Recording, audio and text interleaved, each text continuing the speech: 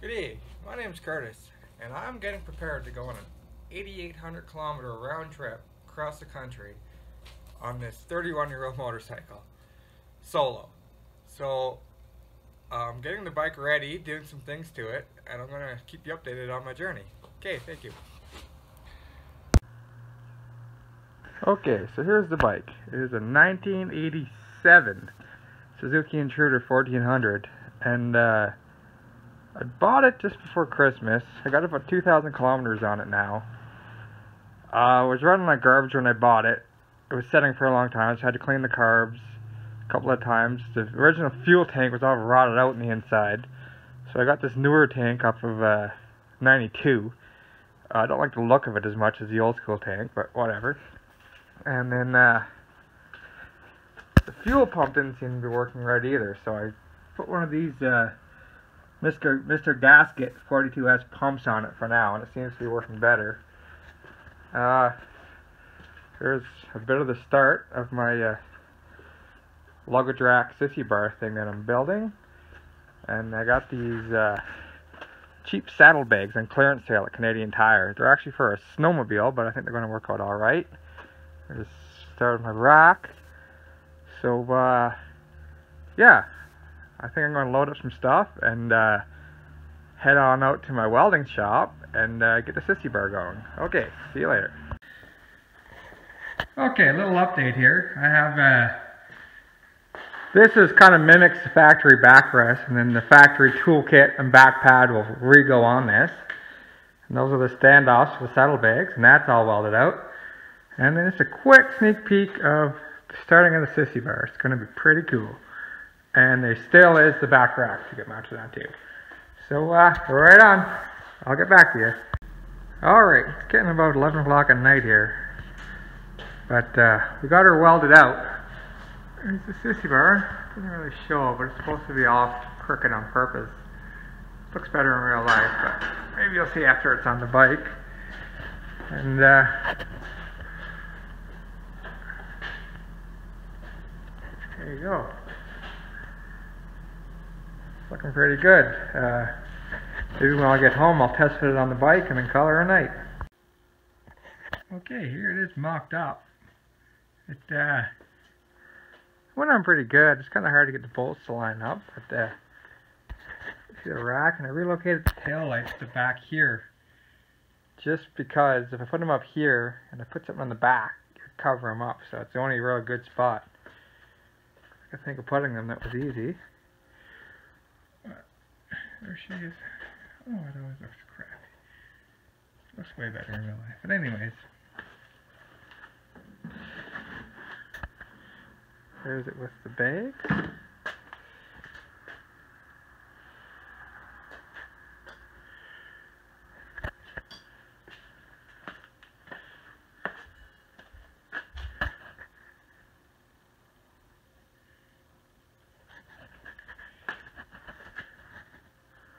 There it is. I'm going to drill holes in here, and there's snaps that come around and snap the bags on. So there's that. It even doesn't look too bad without the bags, really. So, right on. Looking good. I'm going to bed. Bye.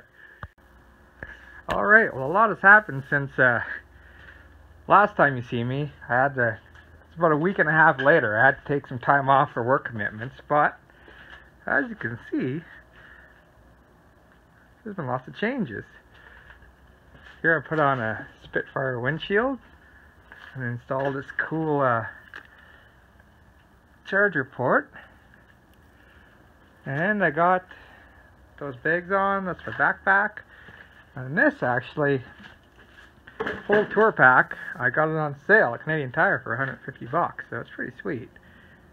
So in here is just gas and oil and tools, basically. And that's all my sleeping stuff. And then there's my bedroll, clothes, and then just rain pants and some other things. And this side here is pretty much just going to be for food. And that's about it. So bright and early tomorrow morning, I'm going to be on the highway. Pretty exciting stuff. Alright, we'll check back later.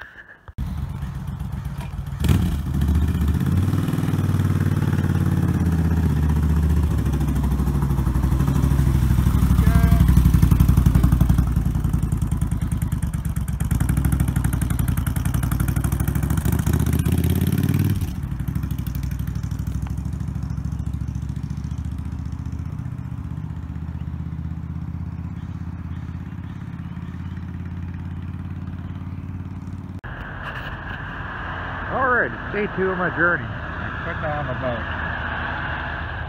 1,400 kilometers yesterday almost. Just on this side of Winnipeg. Beautiful weather, everything's going good. I'm here in beautiful Kenora, Ontario. And not much to report. We're doing good. One thing I did not consider is how freaking dry and sunburnt and windburnt my face would get.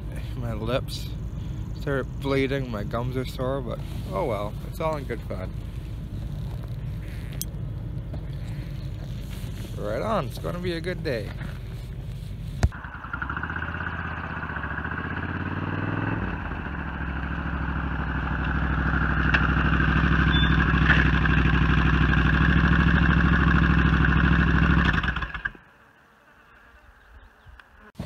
Alright, we're in northern BC here, or not BC, northern Ontario here. Fucking beautiful day. So I figured I might as well stop, take a rest, and talk to you about my trip a bit.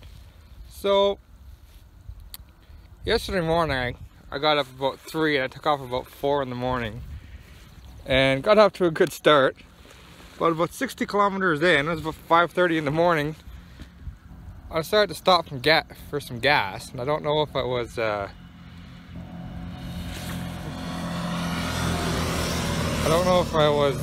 just tired or wasn't used to all the top heavy weight on my bike.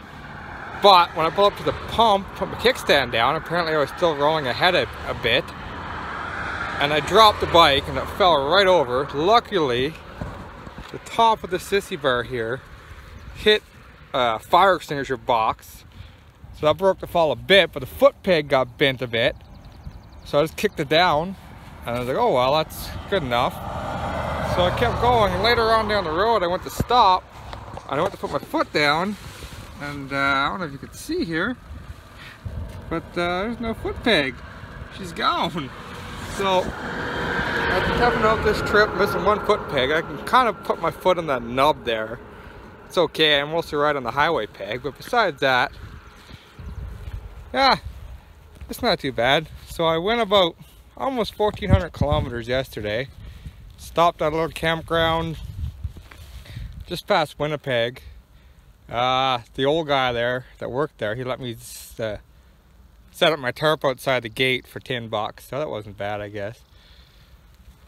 And today, yeah, I'm just cooking through. So good enough. I'll get back to you. So since my camera work sucks, here's the there's the missing foot peg right there. So I can kind of put my foot on there and it kind of falls off, but I kind of put my foot there and then across on the kickstand when it's up. And I roll with that, but I mostly use the highway pegs anyway, so it's alright. The old bike's running pretty decent. It sputtered out a few times on me along the way, but I don't know. As long as she keeps going, I guess she's not too bad. I got 14 liters of extra gas in the back, so it's pretty heavy, but I had to use it once already. I might need to use it soon again because the tank only holds a little over 3 gallons, so I can't go too far in a tank. Man, it's a beautiful day. Unreal. The old 1986 Intruder. What a machine. Okay. Hello. Well, I was driving along the road and I was thinking, I have some advice for you guys that I wish I'd given myself years ago. And it's that I've always been intrigued with traveling long distance on a motorcycle. I've always had dirt bikes and snowmobiles, but you know, as I was under the impression if you're buying a cruiser motorcycle, it had to be a Harley. If it wasn't a Harley, it was crap. So I'm like, oh man, someday I'm going to get a Harley. It's just, with life and different things going on and every other hobbies, it, you know, it was never possible for me. So then, after over 10 years of wanting a bike and wanting to hit the road, I said, F it. I went out, I spent $1,000 on this 87 Intruder, which I think is pretty cool. And I've been driving the hell of it all summer and loving it. And asking myself, why didn't I do this sooner? So just because you want to do something in life, don't not do it because you're going to be embarrassed of not having the best equipment or what everyone thinks is cool. Just buy what works and what you can afford and just run it. And that's kind of the best advice I could give to you ever. It's better to be out there doing something than sitting home doing nothing, right? And the other thing is, if you have a bike or you're thinking about getting a bike and you want to take a long trip, like, just do it, man. I'm having so much fun. It's a blast. And I have a lot of years of catching up to do on trips that I wish I would have taken, and I wish I had a bike. So I think, you know, I'm going to pretty much be living on this bike. I'm going to be taking trips as much as I can. It's just fantastic. So yeah, you know, I took this trip twice before in vehicles and it sucked. Like, you're just trying to get to where you're going and it's just a long drive and you got to stop and look at stuff to, you know, kind of enjoy the journey. But I find on the bike, just riding the bike is fun. Like, I get enough pleasure out of just riding the bike. I just want to put as many miles on as I can, camp for a few hours at night, and just keep going. I'm just loving it. And it's on a 1986 or 1987 $1,000 motorcycle, and it's great. So you don't need a Harley.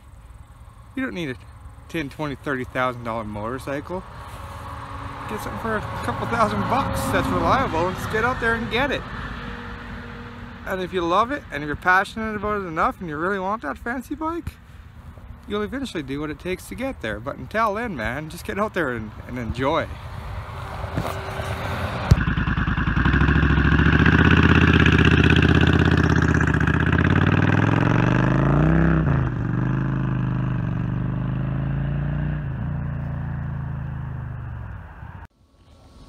Well, I'm at a Husky restaurant here, a truck stop, and man, I am feeling squirrely.